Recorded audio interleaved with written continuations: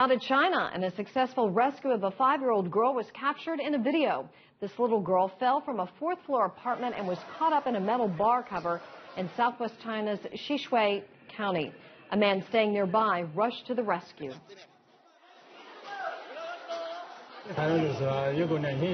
At that time, I saw a young man holding the girl outside the window.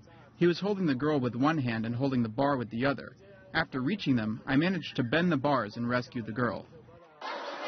The man lowered himself from the top of the building with a rope fastened around his waist. He managed to force the bars wide to free the girl and lowering her safely.